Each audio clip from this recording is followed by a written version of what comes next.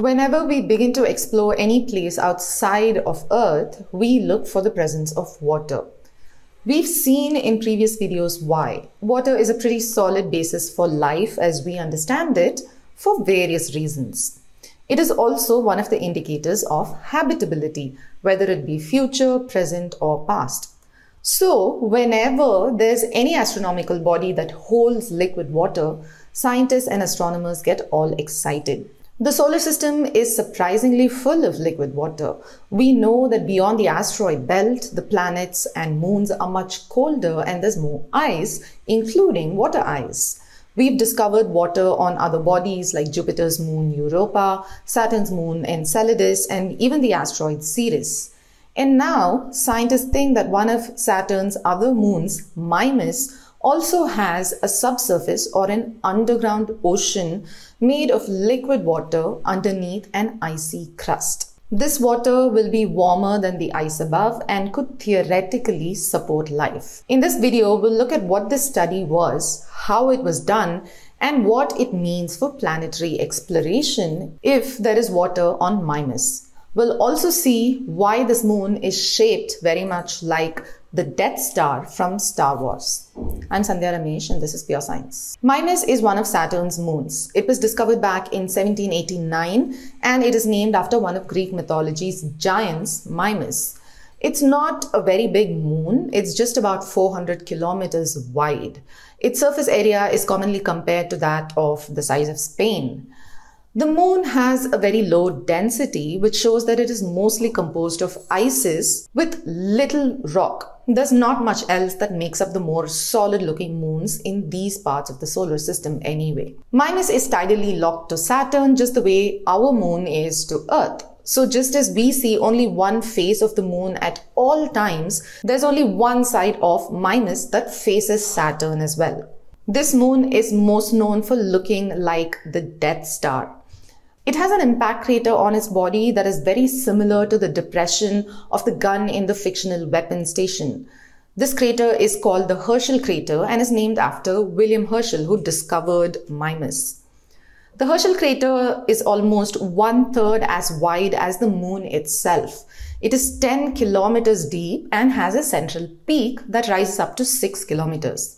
These peaks occur within craters because as an impact occurs, there's molten rock and material that form the ejecta that come out from the surface and then fall back due to gravity, solidifying as it does so. This is also how our solar system's tallest peak formed, which is in the middle of the Rhea Silvia crater on the asteroid Vesta. The impact on Mimas was so large and it would have been so powerful that it would have almost fully shattered the moon.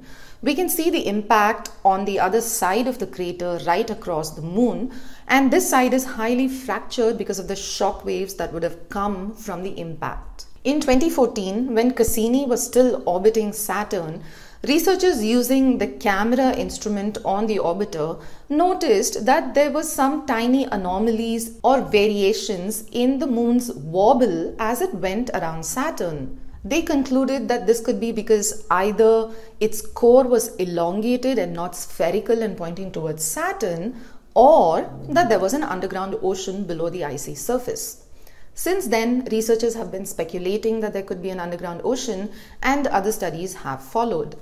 In 2017, a study showed that the crust of the moon would not be strong enough to withstand the stresses from an underground ocean. Many planetary scientists thought that the asymmetry produced by the Herschel impact could explain the variations in Mimas's wobble. But then now, researchers have shown that the icy shell of Mimas is actually strong enough to withstand the stresses from a liquid subsurface ocean. What's more, the lead author for the new study is the same lead author of the previous study, which stated that an underground ocean is not possible.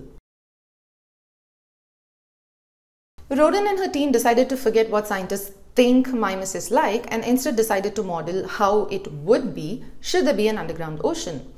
As the moon gets tugged and pulled by Saturn's gravity, its interior also gets flexed and stretched in different directions. This produces heat, which induces geological activity. But Mimas has not shown geological activity like Europa and Enceladus have. Enceladus has even ice volcanoes that shoot up material into space, but Mimas has no such observable activity. So the scientists developed an algorithm to simulate tidal forces exerted by Saturn on Mimas and its interior. When they did this, they found that there was a fair bit of heat that was generated by the tidal effects, which is expected, but they realized that this heat could actually be enough to sustain a warmer underground ocean underneath an icy exterior. The problem that this modeling solved is the lack of cracks on the surface of the moon. Cracks would have occurred when liquid water froze to ice. As ice freezes and forms layers, it would also expand in the process. As it expands, it increases in volume and pushes against the ice above it. We can see evidence of this on Europa and Enceladus, and we can see that their surface is cracked. But Mimas's icy surface does not show any cracks. That said, this ice cannot be thickening today. We would have seen cracks if it had been. So this means that the moon has to either be stable or it could be warming. This was also a modeling study just like the previous one that said no ocean was possible, but this was a more sophisticated model. And it concluded that Mimas had the ability to host a 24 to 31 kilometer thick ice shell over a liquid water ocean. The study does not confirm the presence of an underground ocean, but it makes the possibility more likely than an elongated core that weirdly points towards Saturn. That is also still very much possible though. However, the possibility of the presence of an underground ocean is very exciting, and it is backed by data from the Cassini spacecraft. Now the researchers say that if Mimas indeed does have an ocean, it represents a new class of small ocean worlds in our solar system, stealth ocean worlds, whose surface shows no indication that there is water underneath. Mimas' surface is just very heavily cratered, so scientists always assumed that it was sort of a ball of solid ice, so to speak. What is now critical to understand if there is water underneath is how thick the ice shell is. Cassini is now dead. It has crashed into Saturn, so there's no spacecraft to visit Mimas. But scientists don't really need to visit the moon specifically to understand how the ice on the moon behaves. Visiting any body with water underneath an icy surface would work.